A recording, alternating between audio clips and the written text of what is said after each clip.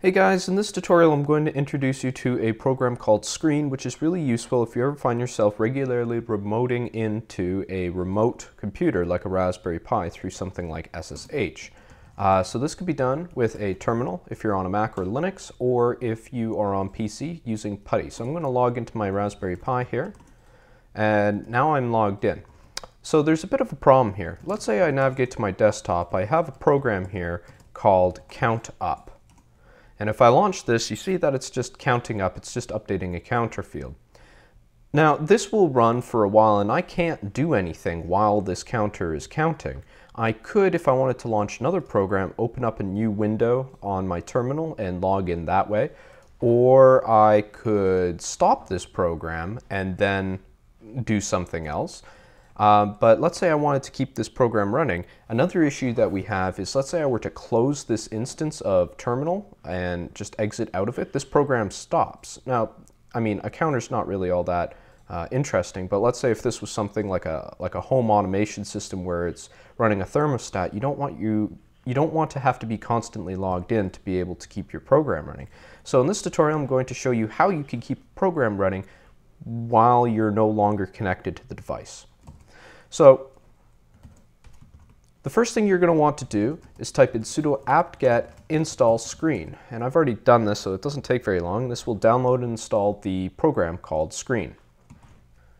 Now I'm going to navigate back to my root directory so we can keep track of what's going on here. If I type in screen-list, we see that no screens exist. What a screen is, and I'll show you right now, I'm going to create a new screen by specifying capital S, and I'm going to call it counter. It all of a sudden moved me to a new screen. This is like a new terminal window that's opened. And here I can navigate to my desktop and I can start running that program that I had called countup.py. Now, if I want to get back to my main screen, all I have to do is hit Control A and then Control D. And that takes me back to where I was before. And we see here, I'm in my root directory. And now if I list screens that exist, it shows that I have a screen here called counter. Now, I never exited that program, remember? I just exited the screen. So I can log back into that screen by typing in screen-r counter, and we see that this program here is still running. So we're up around 150-ish, so Control A, Control D, I exit. Now I'm going to exit so I'm back to my main screen here. I'm now going to exit my SSH instance. So now I've logged out and I'm back to the root directory of my iMac here. And now if I were to log into my Raspberry Pi again through SSH, I can take a look at screens that are currently running, and I see counter is running there still. So if I type in screen-r counter, we see that that software is still running. So this is one way where you can maintain having a program run when you are no longer interested in actually being logged into it. So Control A, Control D, I'm going to exit out again. And you can have more than one screen. So let's say I create a new one, and this one is going to be called Not Counting. I'm now logged into here, and I can navigate around. Let's say I go to my desktop, we can see that, I'm not looking at running the program. I do whatever I want here. I can then Control A, Control D, get out back to my main screen, and then I could log into the counter screen again, which continues to run.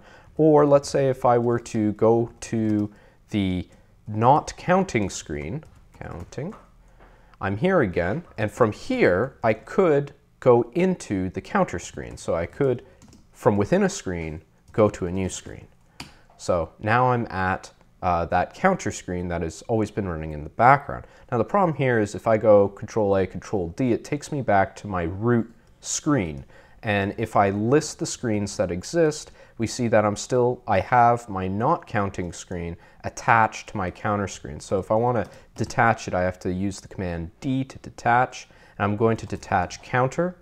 And now if I were to return to my not counting screen, we see that I have actually been detached, Control A, Control D. If I take a look at my counter screen, here I am still running that program in the background. So you can navigate through all kinds of different screens here while only having one instance of the terminal open.